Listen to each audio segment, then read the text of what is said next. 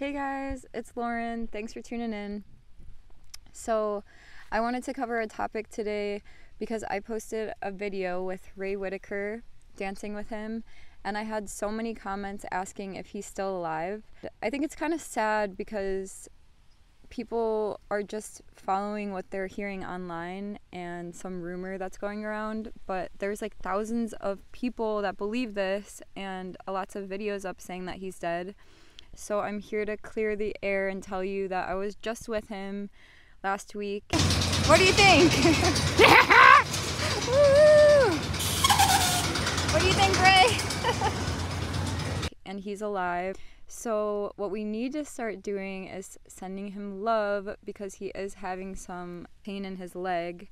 But that just happens when you get older, you know. It gets rough and health conditions come into play and stuff like that. But yeah, it's just sad how many people think that he's dead and we still have him here. And it's not like he has an outlet where he can say that he's still alive. So it's up to people like me that has visited him and to let you know that he's doing okay. If you're wondering how I know Ray, I was interviewed on a channel called Softway Underbelly about 8 or 9 months ago.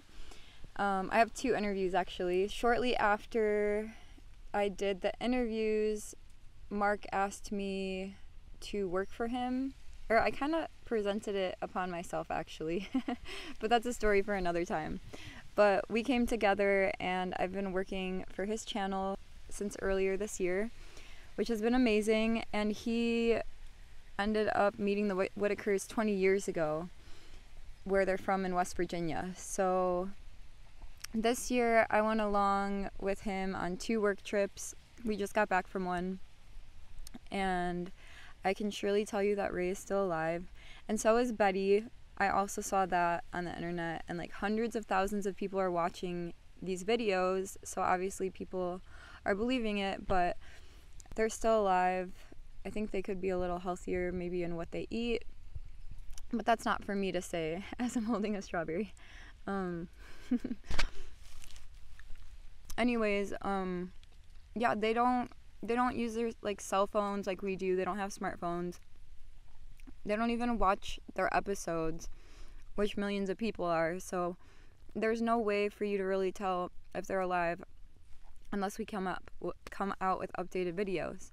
But I just wanted to say this, and Ray is such a sweet guy. If it's one thing that I've learned this year is to give everybody a chance and not to judge them and just let people be who they are.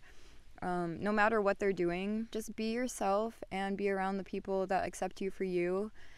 As far as Ray, he is such a kind soul. It's funny because people can really change. I just met him this year, but I've heard that in the past he was kind of like a little bit mean and like more aggressive. And now he's the sweetest soul. He will walk up to anybody and give them a hug and a pat on the back. He shines a lot of light. I think that he is the type of person that he changes with energy. So if he feels like a dark presence, he's gonna kind of like go his own way.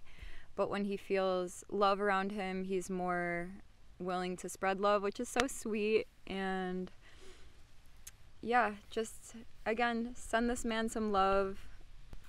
I hope that you guys are having a lovely day, and just wanted to update you. Hurting.